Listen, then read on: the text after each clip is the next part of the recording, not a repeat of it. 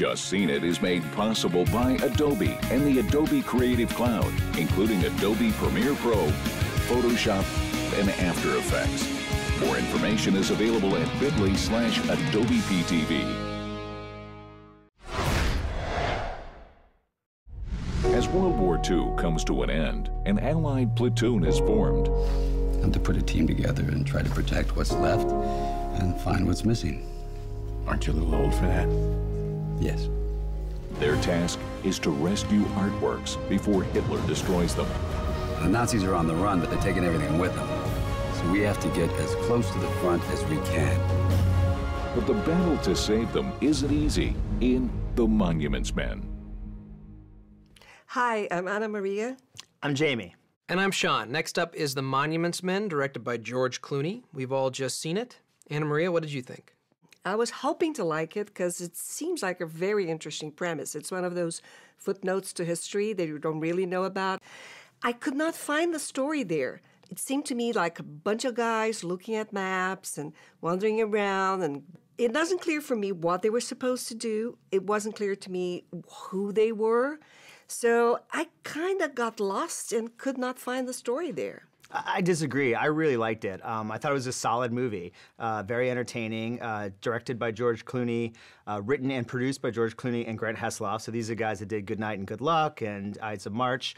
I expected from the trailer, I thought it was going to be sort of cheesy and like Ocean's 11 meets, Saving Private Ryan. Look, if George Clooney was going for a throwback to The Dirty Dozen, Kelly's Heroes, The Great Escape, then I think with this cast, he really achieved it. I saw what you were talking about with the Kelly's Heroes references and The Great Escape, and it was that kind of picture.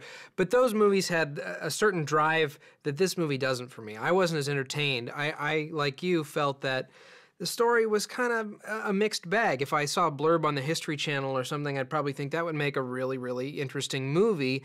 And instead, it sort of just makes a okay movie that kind of moves from A to B, but we don't really learn a whole lot about who these individuals were, the soldiers. We don't really learn a whole lot about the art or the artifacts that they're saving, and so I was just sort of left going, okay, that was nice. I don't much fancy an obstacle course. It's not so bad. By the end, you're just crawling on your belly while teenagers shoot blanks over your head. Well, yes and no. How's that? Yes, they are teenagers. And no? They're not blanks. Every actor really had their own moment in the film. One of the standouts to me was Hugh Bonneville, who has a really great arc in the movie, as well as Bill Murray. And Bill Murray gets to play off of Bob Balaban a lot, and they're really great together. And George Clooney and Jean Dujardin get to do some stuff together, Damon and Blanchett. Clooney was really solid, kind of holding it down as the leader, obviously not only the leader as the director of the film, but the leader as the lead character in the movie. I just wish they had more to do. I didn't get their characters. I thought the characters were flimsy. They were like poorly made composites. I thought for the actors, they were given a few moments. I just didn't feel them as characters. We have little things that are hinted at as John Goodman's character is a sculptor.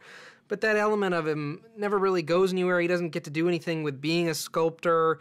It introduces them all as these sort of students of art or people who have studied art. And then they just kind of go around and find art, and I didn't really know what But their Sean, there's not a lot of chances did. for John Goodman to sculpt in the middle of a war. I mean, he's got a gun. But it would have been nice to see a scene where he sees, I don't know, the Statue of David or something, and knows it's the Statue of David, or is able to tell them something about this art that we wouldn't have known as an audience. Je sais qui vous êtes.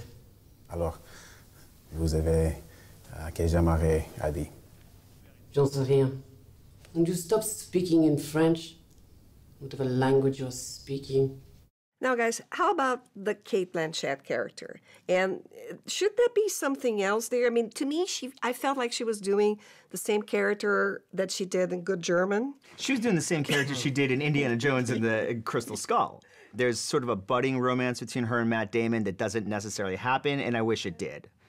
I actually like Cate Blanchett. I thought at least she was doing an accent. She was bringing a little bit of a character to the piece, whereas some of the other people were kind of playing themselves or their own sort of on-screen personalities. But I think that's good casting. I mean, I think you write a role and you cast a Bill Murray and he brings something else to the role. You cast a Jean Dujardin, he brings something else to it. You can wipe out a generation of people. You can burn their homes to the ground and somehow they'll still come back.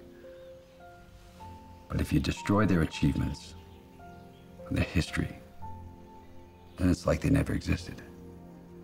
So this is also directed by George Clooney. He stars and directs, and it's not his best work. It's not as good as Good Night and Good Luck. It's certainly not as bad as Leatherheads. It's not as bad as Leatherheads, so it's somewhere in the middle. Yeah.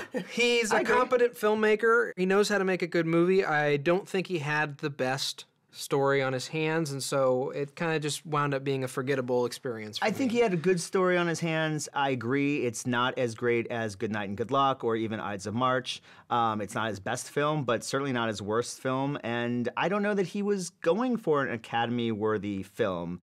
It's probably not George Clooney's best film, but I thought it was thoroughly entertaining, and the cast give great performances. I say see it. The Monuments Men isn't the monument it wants to be to the soldiers it portrays, but it's worth seeing at home. Stream it.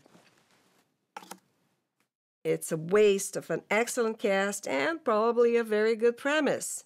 I say skip it. Our votes add up to 1.5 tickets, which is a stream it for The Monuments Men. Cheers. Cheers. Cheers. The Monuments Men. Well, if it weren't for us, you'd be speaking German. If it wasn't for you, I might be dead.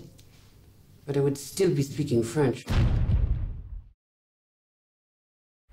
AJA Video Systems, proud supporter of Just Seen It, offers a wide range of professional acquisition and post-production solutions. Learn more at aja.com/PTV.